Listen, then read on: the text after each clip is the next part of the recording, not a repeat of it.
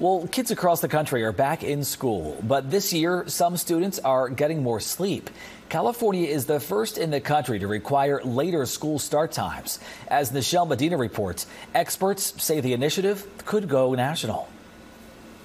13-year-old Robert Greenway is enjoying a new routine before school, one that includes more sleep. Last school year, it was more like get up, rush, rush, rush, like you're tired. A first-of-its-kind law requires all high schools in the state to start no earlier than 8:30 and an 8 a.m. or later start for middle schools to help students get much-needed sleep.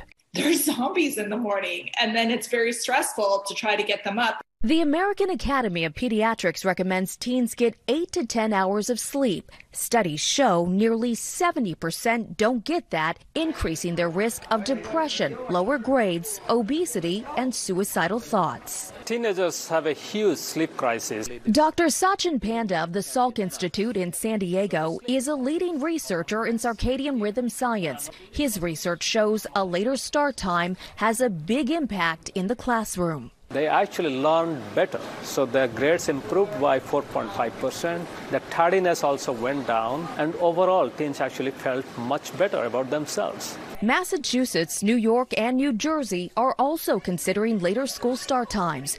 Only about 20% of U.S. high schools start at or after 8:30 a.m., the time the AAP recommends. How's it going? So far, so good? Yeah, definitely. I focused like a lot more, and I just felt more productive. An extra 30 minutes of sleep helping Robert start the new school year off on the right foot. Nichelle Medina, CBS News, San Diego.